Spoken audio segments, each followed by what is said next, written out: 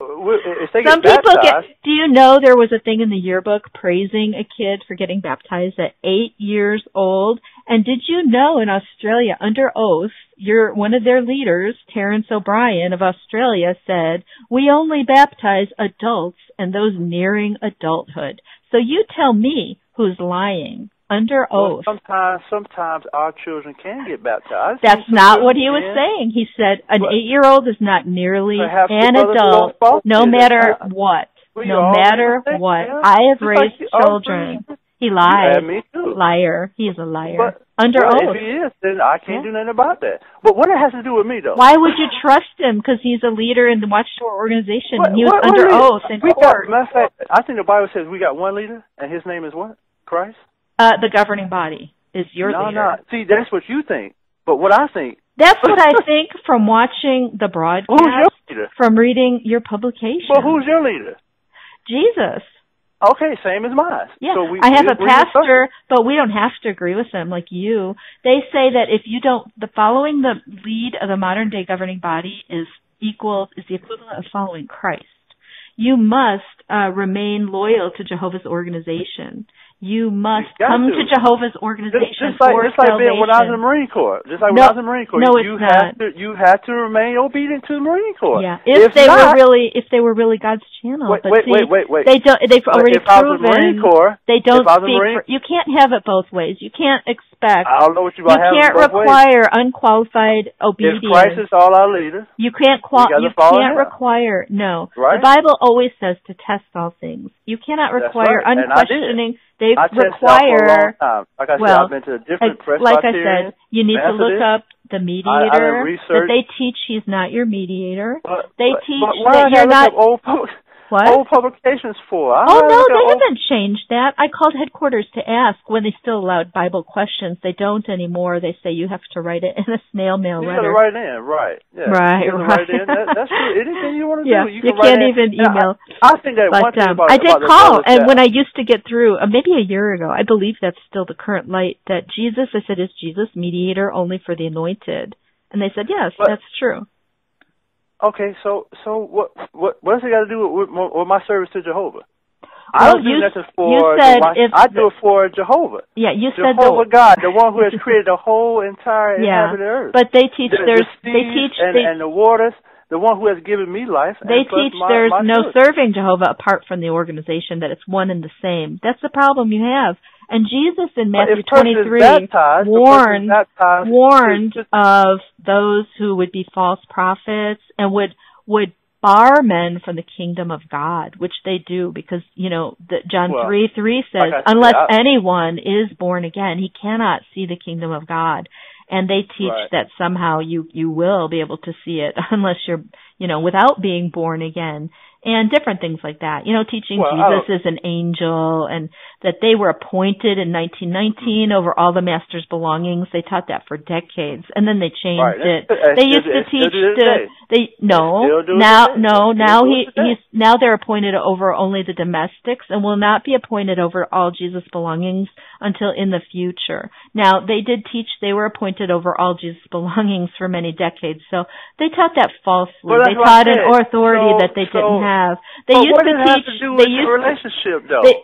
Everything, because they teach you can't have a relationship with Jehovah apart from them. Essentially, they're your mediator. Okay, you ain't gonna let me talk. They're your mediator. I'm not gonna argue with you. I'm letting you freely talk. Well, you did. It was fun. That's fine. Because I have, like I said, a lot of people may say, "Oh, it's offensive." Oh, but how's it gonna break my faith in Jehovah? See, that's what I'm saying. How is it going to break me? Because it's not. Everything you can show me, what the brother said this in 1917. The children in the name of Jehovah. In the name of Jehovah, they taught those things. But with his who's authority. Our faith in? When you go to your church, who do you put faith in, that pastor? Well, it's not because they don't make they don't make the same. He doesn't make the same claims. Like if I leave him, he doesn't say he's God's channel and Jehovah's mouthpiece. A lot of them say that they are. I mean, I don't know. Maybe you've been in that whole church your whole life. But like I said, I've been a Baptist, Presbyterian, Methodist, Lutheran. All of them say the same exact thing. That they believe that one man up there is Christ's person, pastor. That thing that he's the man. As a matter of fact, when I was in Iraq, I think you must have gone to a cult-like church, because I've never actually heard that. We talking about some of these big ones around here. I went to some huge churches before. Wow. This ain't no cult-like churches, no. A cult-like church is something you wouldn't find out in the open. Trust me, I know what a cult is. Again, I did a lot of research and a lot of study. One thing cults do is they prevent members from looking at outside information, which I've definitely noticed that with Jehovah's Witnesses. But why would you? You got the truth. Why would you? You got the truth. Yeah, if you got the truth, you don't have to be afraid of anything else. One of my buddies. I read everything. If I was in a cult, I wouldn't be allowed to read Watchtower publications. Let me just say, let me tell you the reason. Nobody else would read your stuff if we were all in a group like yours. Well, you don't have to read it. It's totally up to you. Where would their publishing business be if no one read their books? Although now they're actually doing more real estate business. Did you know that? They have you guys build stuff and then they sell it. Have you ever noticed that? I don't sell it. I'm down here in Jacksonville. They're selling off a lot of Kingdom Halls because the organization is in decline right now. I don't think so. I think we're the fastest moving one out there. No, Islam is the fastest growing religion. And our weight, yes, ma'am. You should look in the Kingdom Halls how empty they are. They're in decline. They're selling them off and combining. They're even making the new ones to kind of look like banks or drive-throughs for resale value. Like, look at the assembly halls are opulent, expensive. They're going to resell the one in Arizona soon. I'm not going to argue over you. I'm not going to do that. I mean, we can have a friendly conversation all day long about the Bible. I enjoy talking about it, but I'm not going to argue with you. You sound like a cool guy. Most witnesses won't even talk anymore. Like those ones at the carts, they're hilarious. They're just sitting there doing their phones, and they say, oh, we're not here to talk or whatever. I just want to share scripture with you or something. Oh, we're just here for these. I mean, it's just like they become like kind of just standing there statues, you know? The cart people? I mean, you're way better than the cart people. I mean, you're like old school, like you really talk about it, you know? But they're in decline. Again, I don't know. I can't speak for every individual witness. I have met some good people, both non-witness and not. All I know is that our faith has to be in Jehovah. That's what it boils down to. When it all boils down to the end of this system of things, who's your faith going to be in? They don't teach that it's possible to have faith in Jehovah. They teach that all other people are just to have demons and things like that. I can show you where it says that. And if you leave the organization, it's not about your faith in Jehovah. They say you left Jehovah. So they equate themselves with Jehovah. That's the problem. The problem is their deception. They deceive people. They're deceiving people in the convention right now about 1975, portraying it like they never said those things. I can show you tons of stuff. Yeah, well, wait till you see that video about 1975 and see what they say. But all I know is I have friends who is older friends, good brothers, who's born in, of course, 1950s, and they heard about 1975. Oh, but yeah. We knew but there was a big rumor right there that they're supposed to go around and say 1975 supposed to be this date. No, it's in the publications, and they're talks. But again. And they deny it. They don't admit their mistakes. You should see the convention video about 1975. It's very manipulative. They're trying to manipulate. I'll be there in July to see it. Okay. And I'll make my own, estimation. But all I'm saying is this right here. Again, some of our brothers may be so fired up for 1975. Just like a lot of people in the world are. No, not the brothers. The slave was teaching it. So you're making a distinction. If they were fired up about it, why were they? Why were they? Where were they getting the information? Where were they seeing things that said it's a good thing? It even commended people to not have children. A witness admitted to me many of them did not have children. If they followed that and then they stayed in the organization, then that's fine. But if they left, then that's up to them. Yeah, Deuteronomy 18 says it is not fine to say you speak for Jehovah, which they do. They call themselves the only channel, Jehovah's mouthpiece, right? Then who do you speak for then? Let me finish what I was saying. What does it say in Deuteronomy 18, 20 through 22? Go ahead. You want to read it? I want you to read it. I want you to read it when you get up by yourself and say, is it all right to speak for Jehovah? I'm going to say, he is telling you this, and then it doesn't happen. Who do you speak for then?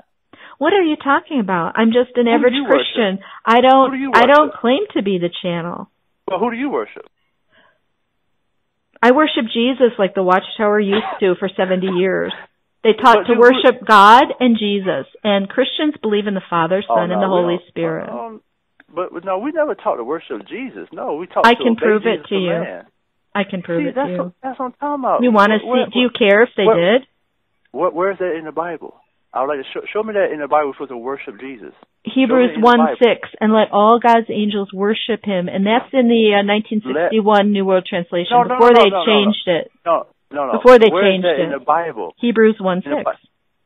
That we supposed to worship Jesus? Before they changed the word to obeisance in later, but it was in the 1960. It's in the 1961. I'm gonna look at matter of fact the Oxford Annotated Bible, New English Bible, right here. Oh, okay. Well, I don't know what kind of version that is. King James is pretty standard. You guys have it on your website. Well, we got a lot of different ones. They used to print it too. Bibles in my Bible. I'm saying that is that who Christ taught his followers to worship Him or the Father? We worship Him and the Father, but he worshipped the Father because He is also a man. Who do you pray to? Mostly the Father, but we can pray to Jesus too. Where's that in Scripture, though? Stephen prayed to Him when he was dying. He said, "Lord, receive my spirit." He saw Jesus at the right hand of the Father. Maranatha means even so come, Lord Jesus. It's a prayer. Hebrews 1:6 says, "Let all the angels of God worship Him." All the angels. Are we angels or humans? Come on now. When Christ said his prayer in that famous prayer in John 17:3, who did he say?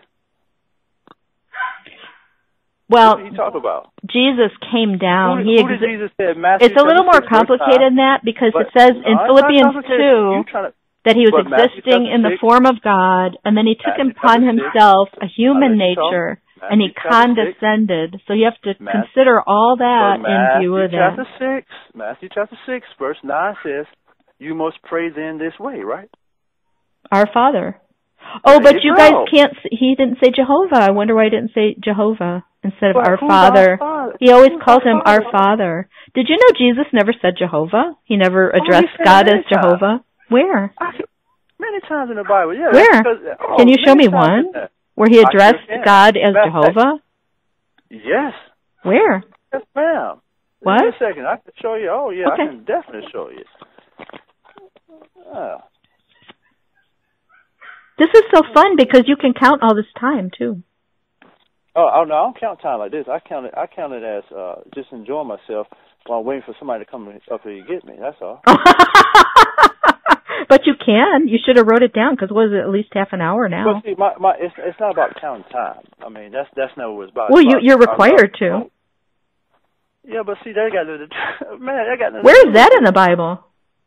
I thought everything was based on the Bible that they do. Yeah, it is, but counting time and going out, that's just to make a record of what we do. Oh. It's like the Marine Corps. We used to do a lot of stuff about counting bullets. It's like the Marine Corps. Yeah, it kind of is like the military. You're right. No, not really. It's way you better. Said it, not me. I know. I'm saying I'm liking the difference. You were in the Marine Corps? I was. Thank you for your service. Well, a lot of people don't think that way, though. I do. Well, not a lot of people do say I do. I admire you for it. The sacrifice. I'm glad we have defense of our country. I wish the VA reminded me for the sacrifice because a lot of stuff I did. I don't Is it messed up? Yeah. Well, is it hard to get the? Go ahead. Yeah, I'm sorry. I'm ready. It was nice talking to you, though. I have to go now. Oh, okay. Well, hey, check out. There's this site that has, since you're allowed to listen to everything, testimonies of witnesses who found that really Christ is the Savior and we can know God through Jesus without listening to the Watchtower Society. It's called jwinfoline.com. And thanks for being so nice to me. You sound like a lot of fun. Well, I just appreciate open mindedness sometimes. Yeah, I really enjoyed it. Thanks. And it's not again that I'm nowhere arguing. But I just want to, Right. Yeah. Right. It's a spirited conversation. God bless you. Okay. See ya. Thank you.